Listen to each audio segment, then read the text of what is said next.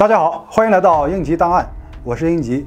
那随着100多年前美国的加利福尼亚的淘金热和太平洋铁路的修建，大批的华人开始移民美洲。在美华裔给人的印象就是和平隐忍与吃苦耐劳，而今天我要讲的这个人却完全打破了华人在美国人心中的固有印象，因为他伙同一个白人在美国加州至少虐杀了25人，并且在1999年就已经被判处了死刑。但是他现在已经60岁了，目前依然被关押在美国的圣昆西监狱，他就是吴志达。那么这一切就要从一把钳子说起。1985年6月2日的旧金山警察局接到了一通报警。某五金店的店员发现了两人拿走了店中的钳子，没有付款，有盗窃的嫌疑。巡逻车到现场以后被告知，那二人上了一辆本田车，其中一个亚洲人把钳子放进车里，可是车还没有开走就停在不远。两个警察立即赶到车边，车里只有一个身材粗壮的白人中年男子，秃顶留着大胡子，所谓的亚洲人同伙不知去向，警察就要来了大胡子的驾驶证。结果发现证上的信息与大胡子完全不符，就大声呵斥，命令他将双手放在方向盘上。可这个白人却迟迟不动，警察就感觉到这货可能要拒捕，马上就掏出手枪对准车里，命令他抱头下车。无奈之下，白人男子抱头下车后立即被按倒，戴上了手铐。他说自己叫莱纳德·雷克，旧金山本地人，不承认有盗窃行为，说仅仅是忘了给钱而已。警方对他的车子进行了搜查，在后备箱中找到了还没有拆封的钳子。另外，警察还发现了一把装着消音器的手枪。根据加州的法律，手枪安装消音器是违法的。于是，雷克涉嫌盗窃和违法改造枪支，被押到了警察局。审讯时，雷克说的第一句话就是：“真没想到，我竟然因为一把钳子翻车了。”而且非常的气愤。直接供出了自己的同伙，说你们要找的那个亚洲人叫查尔斯，中文名叫吴志达。后来趁着警察走出审讯室的一瞬间，雷克突然从领子拽出2颗胶囊，一口吞下，口吐白沫，倒地抽搐，并在救护车赶到之前已经死亡。那检测后确定他服用的是氰化物胶囊自杀。那雷克的自杀很不符合逻辑，盗窃和改造枪支都不是重罪，这就服毒自杀，这完全不至于啊！唯一的可能就是他还有其他的罪行，而且是非常严重，所以畏罪自杀。那这背后究竟有什么隐情呢？在仔细调查本田车时，发现了异常，后车座上有很明显的弹痕和血迹，应该是发生过凶案，有人被按在汽车的后座遭到枪杀。对比了一下弹孔，凶器很有可能就是雷克那把非法改造的枪支。车里又发现了很多属于不同人的银行卡，而这些人全部都是失踪人士，并且这辆车也不是雷克的，属于失踪1年的保罗·科斯纳。他的职业是二手车商，当初跟2名顾客去试车之后就再无音讯。而那2名顾客，一个是白人大胡子，一个是亚裔男子。显然，大胡子很有可能是雷克，亚裔男子就是吴志达。后来经过人际关系调查，所有失踪人员都与雷克或吴志达有交集，那吴志达就逃脱不了嫌疑，至少是个知情者。那抓捕吴志达的过程非常的艰难，而且他与雷克2人涉嫌残忍虐杀至少25人，死者包括婴儿到成年人。他们还会用录像记录下来虐待和杀害的过程。究竟为何身为一名华裔的吴志达会如此残忍？我们先了解一下他的童年经历。吴志达在1960年12月24日出生于香港，他的父亲是房地产企业高管。相比之下，吴志达的家庭很富裕，但是父亲的家教却特别严厉。他在小时候会经常受严父的呵斥和暴打。或许每个人教育孩子的方式不同，但严厉打骂的教育方式也不少见。可偏偏吴志达就受到了很大的影响，甚至影响了他的性格。他被送进了香港著名的学府圣若瑟书院，上学期间经常打架斗殴，而且性格非常的孤僻，被学校描述为一名问题学生，有些行为也让人难以理解。他竟然放火把学校的礼拜室给烧了，在15岁那年还因为进店盗窃而被捕。父亲为了让他换个环境，学会独立生活，就把吴志达送往了英格兰一所寄宿学校。可是不久之后，吴志达又在寄宿学校因为盗窃他人的私人物品而被清退。那按理说，以吴志达当时的状况，可以说就是一个富二代，完全不缺钱。那偷窃的也都不是他的必需品，并且都不贵重。那么只能猜测他有一种叫偷窃癖的精神障碍。这是一种无法自我控制的偷窃行为，并不是为了谋取经济利益，也没有明确的目的，纯粹是出于无法抗拒内心的冲动。一般在少年时期，这种精神障碍就会显现，只为了偷窃得手后心理上的快感与满足。吴志达被迫又回到了香港，父亲也发现了这孩子似乎有些问题，也带他去看过心理医生，可是一切正常。1980年，他的父亲又把他送到了美国加州上大学，但因为在美国飙车肇事，又被大学给清退。他就换了所别的学校继续上学，但是很少去上课，目的就是为了留住留学生的签证，好让自己继续留在美国。而且吴志达为了获得美国的合法身份，竟然利用美国征兵对背景调查不严的漏洞，谎称自己出生在印第安纳的布鲁明顿，就成功的加入了美国海军陆战队。吴志达强健的体魄和聪明的头脑，很快就适应了军队的生活，而且他还是一个好战分子，经常与他人发生斗殴。军中很多人都叫他李小龙。1年多以后，晋升为1等兵军士的吴志达在夏威夷驻扎。这个时候，他偷窃的欲望又一次战胜了理智。他盗窃了多个机枪、夜视仪和榴弹发射器，总价值1万多美元的军火，被革职和判处了14年监禁。但是他在1982年就成功越狱，并返回了加州。1983年，吴志达看到了雷克发出的一则征友启事，就这样，他和雷克相遇了。他比雷克小14岁，但是这并不妨碍臭味相投的二人走到了一起。两人都有从军的经历，都热爱军事武器，崇尚暴力，而且雷克从小就展露出了反社会和凶残的本性。他曾强暴折磨过自己的姐姐，还亲手杀死自己的弟弟，但家人却认为是家丑，没有报警。那同样，雷克在20岁的时候，也就是越南战争期间，参加了美国的海军陆战队，2次因为精神问题入院治疗。27岁退伍，经历了1次失败的婚姻。1981年也因为盗窃被捕，他辩称有战后心理综合症的精神病史，所以就没有入狱。雷克还告诉吴志达，自己正在策划一场名为米兰达行动的计划，核心内容就是绑架、囚禁、虐杀，而这引起了吴志达浓厚的兴趣。雷克在加州的卡拉维拉斯县的一片树林中有一个小木屋，这个小木屋原是他的第2任妻子巴拉斯的。在这里，雷克给吴志达展示了自己多年囤下的军火，2个人就经常厮混在一起，并且不断囤积武器。也正因如此，他们也被知情人举报私藏枪支和不明弹药，2个人各被判处了1年半监禁。雷克交了6000美元以后被保释出狱，吴志达则在监狱一直服刑到1984年，期满释放。出狱的吴志达又找到了雷克，而雷克的第2任妻子巴拉斯似乎发现了什么端倪，果断和雷克离婚。财产分割时，雷克给了巴拉斯很多钱，留下了这一间木屋，而这里就成了吴志达与雷克2人的基地。他们都相信末日论，相信有一天世界末日会来临，武器和女人都必不可少。武器用来防卫，女人用来繁衍。武器可以搞到，剩下的就是女人。这个小木屋也就从此成为了一个人间地狱，将会有多人丧命于此。那1983年到1985年间，雷克和吴志达绑架和诱骗数十人到木屋，大部分的受害者都是雷克或者吴志达认识的人，一些还是熟人。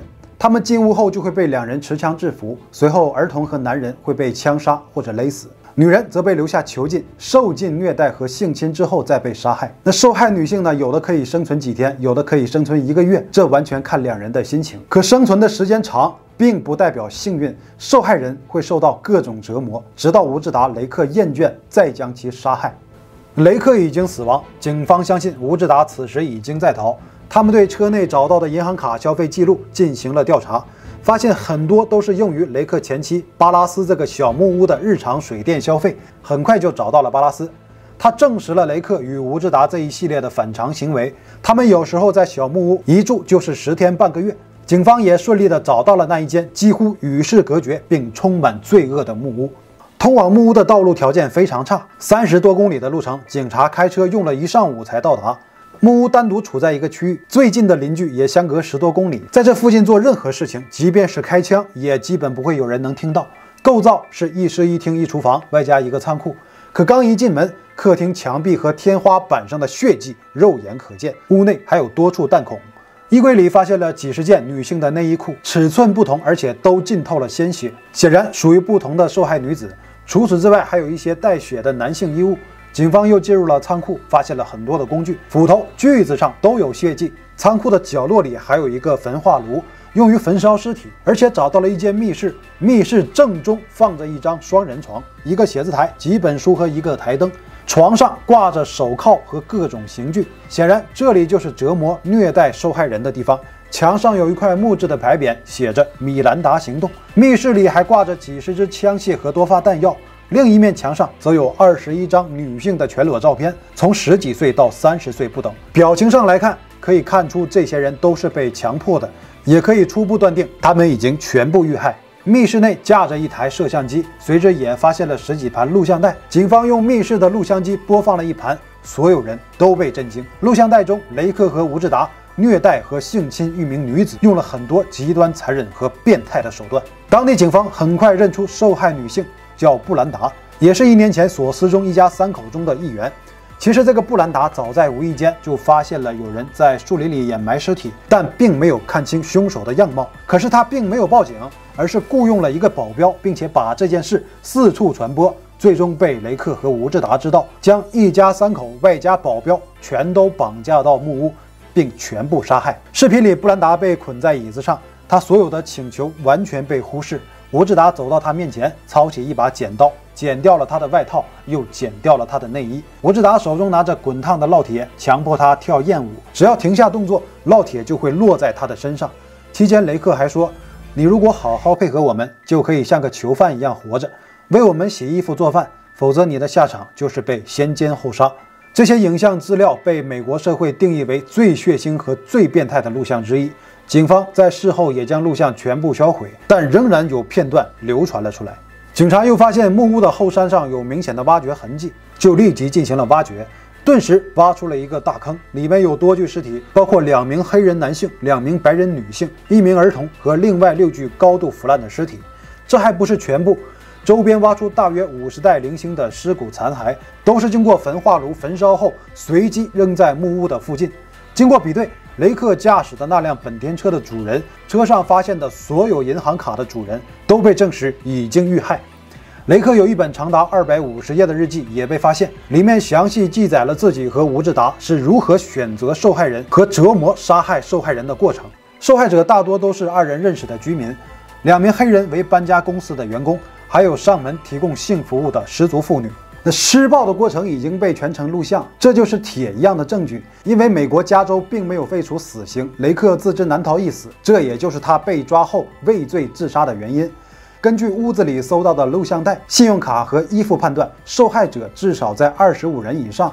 但是在现场，大部分的尸体都被肢解、焚烧、掩埋，无法确定受害者的身份。现场只能找到11具尸体和1个尸体残骸，其他10多具尸体不知道藏在哪里。这起案件顿时就震惊了美国，甚至也因为吴志达的亚裔身份引起了香港社会的关注。美国警察开始对吴志达进行全球范围的通缉。很快，加拿大出现了吴志达的踪迹。1985年7月6日，加拿大的卡尔加里市一家商场发生了枪击案，一个华人试图盗窃食物被保安发现，2人对峙期间，华人突然拿出手枪对保安进行射击，将他打伤。奇怪的是，歹徒并没有逃走，原地等待加拿大警方逮捕。此人正是逃亡的吴志达，而他开枪行凶和被捕都是有计划、故意而为之。因为在加拿大犯罪，受加拿大的法律制裁，可以避免被引渡回美国，而且加拿大已经废除了死刑。根据2国的引渡条约，就算他被引渡回美国，也很有可能避免死刑。果然，吴志达被加拿大判处了4年半的徒刑。吴志达在服刑期间，美加2国就开始交涉将其引渡到美国受审。结果，吴志达在加拿大都已经刑满了，2国还在因为引渡问题互撕。在这期间，吴志达自学了美国的法律，找出法律的漏洞，以便将来为自己脱罪。终于在1991年9月，用了6年多时间，加拿大最高法院才允许引渡吴志达回美国受审。就这，在引渡之前，美国政府还被迫同意加拿大的要求，尽量不对吴志达处以死刑。同年，吴志达在加州受审，被指控犯下12项谋杀罪，如果罪名成立，就是死刑。而吴志达学习的法律也派上了用场。为了尽量拖延开庭审判的时间，他会找出各种理由，比如说监狱的待遇不好、饭不好吃、眼镜度数不合适、药物过敏等因素，会妨碍自己的出庭辩护。尽管他在狱中都已经吃胖了，这些理由也很牵强、很奇葩。可是，在美国的法律中，嫌疑人只要提出了理由，就以人权为主，延后开庭的时间。他甚至不满意自己的代理律师，一共更换了10个律师。当然，这也是故意的，因为法律还规定，如果嫌疑人更换辩护律师，就会给几个月到半年的时间，让律师详细了解案情。最后，他干脆提出自己辩护。这又为他赢得了1年的宝贵时间。而有钱的父亲解决了他聘请律师的高额费用和其他的一切开销。就这样，吴志达的审判被拖了8年之久，直到1999年的2月正式开庭。吴志达把所有的锅都扣在了已经死亡的雷克身上，辩称自己是在雷克的胁迫下被迫参与，他只参与了虐待性侵而已，并没有杀人。可是检方手里的录像带铁证如山，最终法官在判决中认定吴志达在行为中很主动，没有证据显示他受到任何胁迫，也并非处在雷克的强迫之下。相反，很多时候都是他来支配雷克，起到了主导的作用。吴志达涉嫌杀害6男3女2童，共计11人。法院判处吴志达11项罪名成立，判处死刑。其他失踪人员因为证据不足，无法进行指证。受害人的家属都在庭审现场见证了这一切。而让人无奈的是，加州的死刑从判决到处决，平均要超过15年时间。30多年间，全加州700名左右的死刑犯，仅仅执行了13人。从2006年至今，加州没有对任何死刑囚犯执行过死刑。而吴志达1992年被判处死刑，到现在接近30年，也仍然没有被执行。